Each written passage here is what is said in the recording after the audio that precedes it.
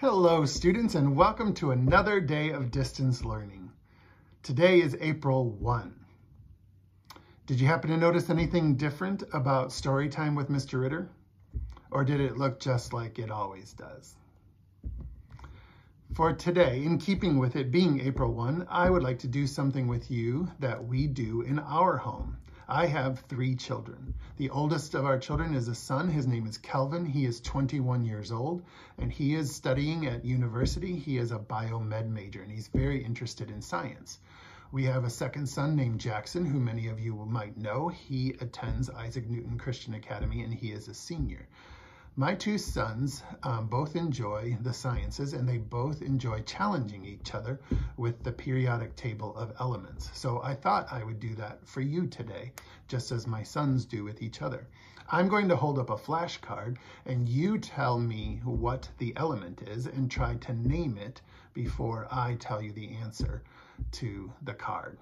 See if you can get your parents involved and see if you can beat them at naming the elements. That would be a good thing to engage your parents in what you are learning. So here we go. Try to answer it and shout it out to your device before I tell you the answer. Hydrogen. Helium. Lithium. Beryllium. Boron.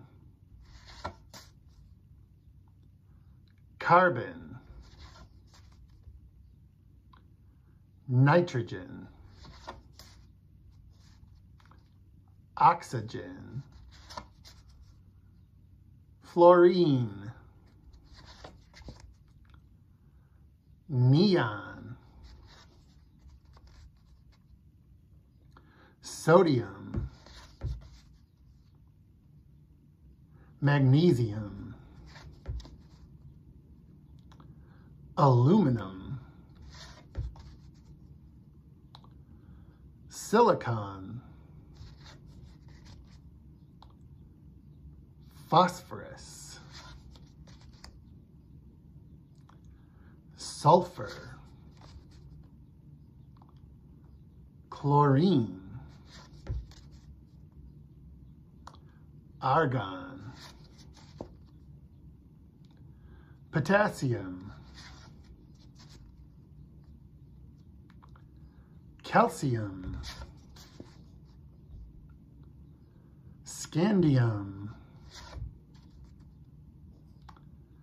Titanium. Vanadium. Chromium. Manganese. Iron. Cobalt. Nickel. Copper. And zinc. So how'd you do?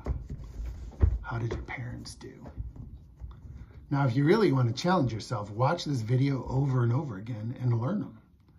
And then when you've learned them, then you can go by the atomic number in the upper corner and learn them by that number.